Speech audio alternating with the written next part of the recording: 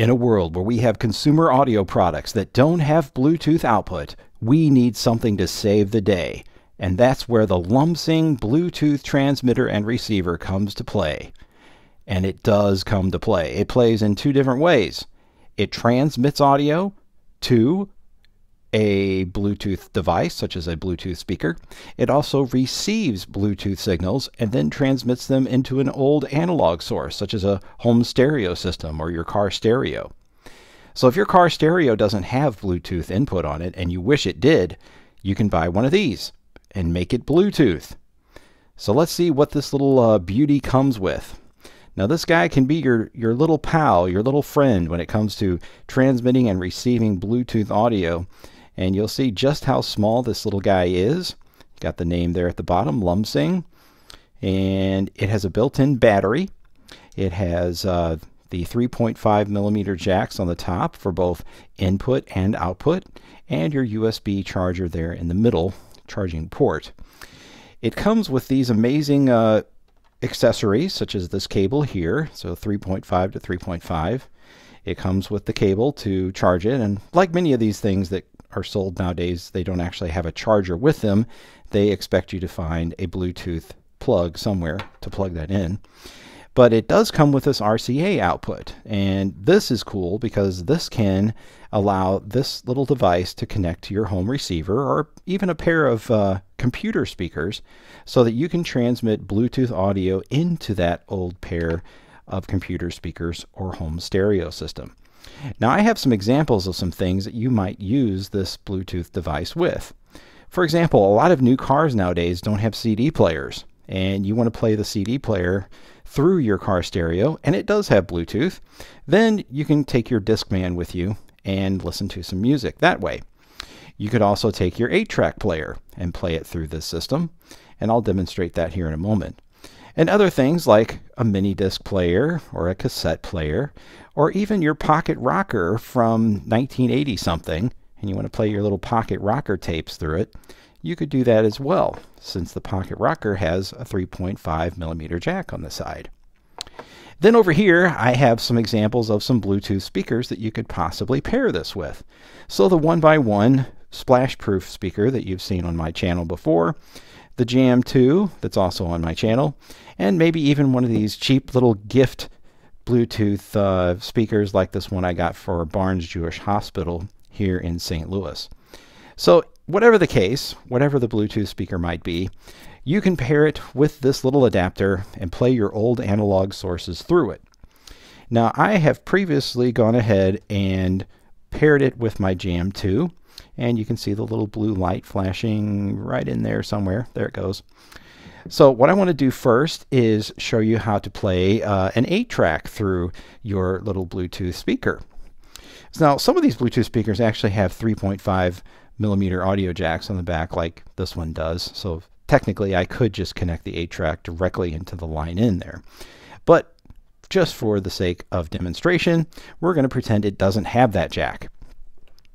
So what I would do is take the output from my 8-track player, which is right here, and I'm going to take my little device and I'm going to plug it into the transmit side.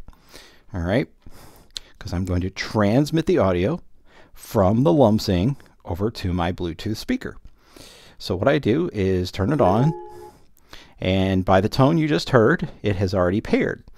Now to pair it, you're going to hold down this button here in the middle, and in the circle here it shows you how much battery life you have left. So I have all 6 bars, so that means I have plenty of power left in my Lumsing. Okay, so I'm going to set that there for a moment. I've paired it with my Jam 2. Now all I have to do is insert my 2XL 8-track tape. 2XL tapes were 8-track educational tapes played through a little 8-track robot, but I'm going to play them through a standard 8-track player, my JVC. So if I plug that in, and we'll hear 2XL yell at us for picking the wrong answer probably. Not correct, not correct. You chose answer A, English. Mandarin Chinese is spoken by more people throughout the world than any other language. 640 million people speak Mandarin Chinese. English is second, with about half this number speaking English. You chose A, not correct. See, I told you we were going to get yelled at. All right, so that's from the Guinness Book of World Records 8-track tape there. Now let's say I want to go ahead and play my CD player. We mentioned that earlier, that some new cars don't have CD players. So what I'll do is I'll actually use the adapter that came with it, which is this 3.5 to 3.5 that you see here. And as you can see, once I unplugged the plug from the Lumsing, it powered off, all right, which is actually kind of handy because that's a great way to turn the thing off if you're in a hurry. So I can plug that back in and turn the unit back on. And we should hear the little magic sound or tone from the Jam 2 telling us it's been repaired. Not as in fixed, but, you know, repaired. And it's searching for a signal here. Searching for someone to talk to. And while it does that, I will go ahead and plug the other side into the earphone jack on my CD player. Now this CD player happens to have an audio output on the back as well, but we're going to go ahead and use the headphone output. So again, we're waiting for the unit to repair with our speaker. I might go ahead and try turning it off and back on again, just to see if that speeds anything up. Sorry that you have to look at my hand there. Get it out of the picture. There we go. We're reconnected now with our Jam 2, and now I can hit play on my Sony Discman. It's a D34. And I'll play you a demonstration CD that I have in there. Listen closely to virtual reality for your ears.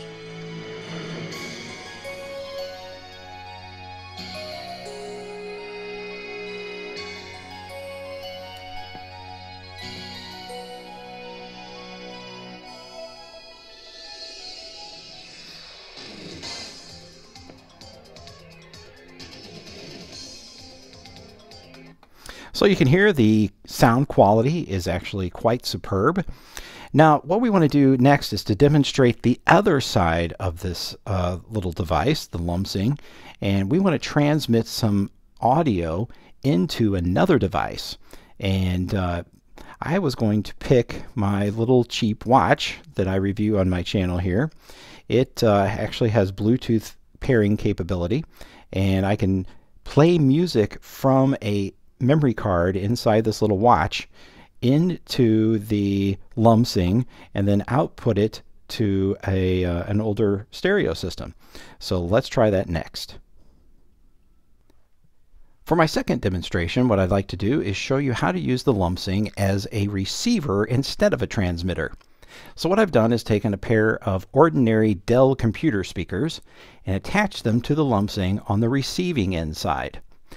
Then what I do is power up the Lumsing and then double tap the little button in the middle, and then the little ring here around the side will fluctuate. You'll see it spinning around. Then go to your device, your smartphone, go into your settings, into Bluetooth, and you'll see the RT418 as you see here. So I'm attached to the RT418. Once I get the two units paired, then I can go into my music playback app and I can play a song that I've gotten off of the YouTube audio library. And it sounds like this.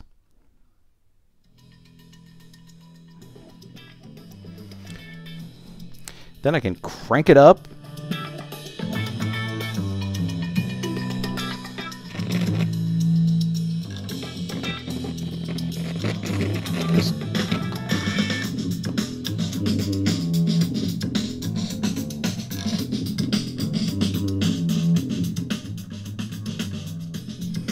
So there we go. Now we're using the Lumsing as a receiver for the audio that's on my smartphone.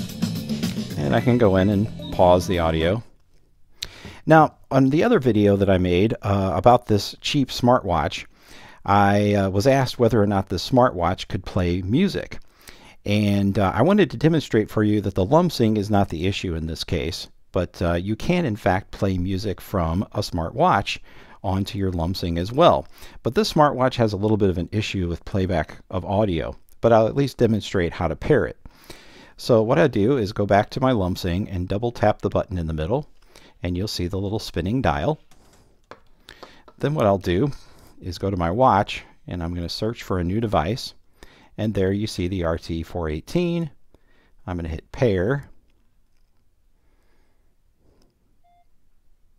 and yes, I'll accept connections. And I may have double tapped a couple too many times there. Alright, so we are connected now. Now I can go back, spin over to my music app on my smartwatch, and I'm going to go into the audio player, if I can find it. I passed it, didn't I? There it is. And hit play. So see, it's a little picky as to what it will connect to, and it kind of breaks in and out. But I wanted you to see that it isn't, in fact, the smartwatch that's the problem. I mean, it's not the Lumsing that's the problem, it's the smartwatch.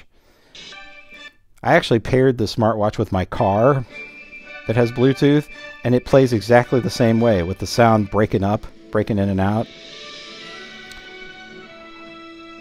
So now it's kind of playing.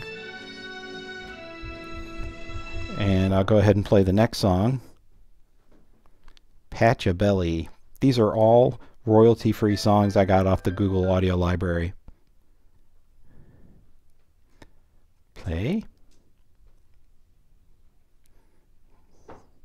So again, you can see this little watch is a little finicky as to what it will play through. There's some jazz.